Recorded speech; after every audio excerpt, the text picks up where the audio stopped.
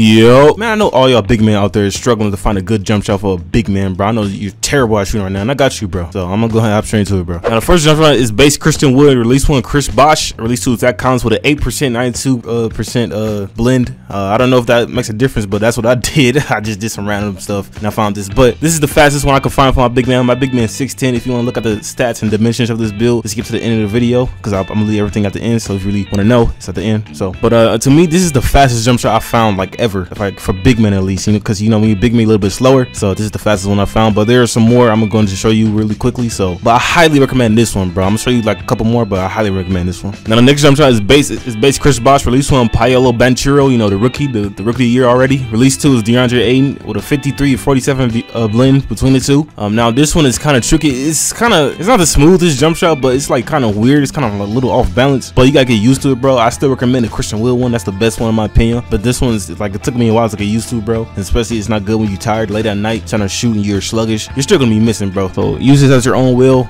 Try it out. If you like it better than others, then there you go, man. Might as well put that sub button at that point. So on to the next one, bro. Now the next jump shot is base Montrezl Harrell. Release 1 is Chris Bosch. Release 2 is Chet Holmgren. Now this one is good for catch and shoots only. You know what I'm saying? I tried to do this with step backs and all that good stuff, but nah, bro. It's not really that quick. If you want to do it for like step backs and dribbling, use Christian Wood. But this one's only good for catch and shoot corner specialists. When you sit in the corner getting carried by your ISO guard, think you good or something, think that you get the ball, you shoot it, it should be green. But if you're just not green, then something is wrong with you, bro. Have you tried playing Fortnite at all? Anyway, man, on to the next jump shot. And the last jump shot I'll be using on my big man, I'll be switching between the 4 is Jonathan Isaac. Release 1 Serge Ibaka, release 2 is Franz Wagner. Now this one is actually not that good for step backs and stuff like that. Like I said, if you want to do step backs and shoot off the dribble, use the Asian 3. Go ahead and use Christian Wood. But this one is good for like catch and shoot jump shots. Like I said, you get carried by that little ISO guard of yours. You're getting carried, you stay in the corner, you release and shoot the ball. You know what I'm saying? So you should be able to green with these. So yeah, these are all the jump shots I have, bro. Now as for the badges, bro, these are the badges I'm using right now. Is Mini Magician, Agent 3. Agent 3 is a crucial badge, bro. For every step back 3 you do, like you move and you stop and you shoot, that goes into Agent 3. So I highly recommend Agent 3. I can put my Agent 3 up to gold, so I'm most definitely gonna equip that. Obviously another crucial badge for biggest green machine. Obviously I'm putting on Hall of Fame when I get it. And guard up is actually a good badge as well. I put this on Hall of Fame, test it out, bro. This is actually a great badge, bro. So if you're wanting like this plus Deadeye, bro, oh my gosh, bro, it's deadly, man. Then corner specialist, if you